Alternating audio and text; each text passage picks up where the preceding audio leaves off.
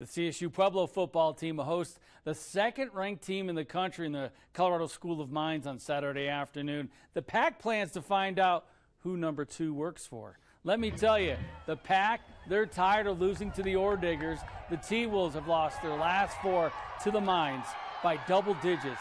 A Wolves win would get them back on track and moving in the right direction. They say there's nothing like facing an arch rival. It goes without saying, that obviously this game is a big deal, and we're all excited to go out there and give it our all. This is what we come here for, is to play in games like this. They've done a really good job of having the Thunderwolves number, and had it twice last year, and we just got to get back to doing your job and trusting that the guy next to you is going to do his, and if you do that, we're going to be okay.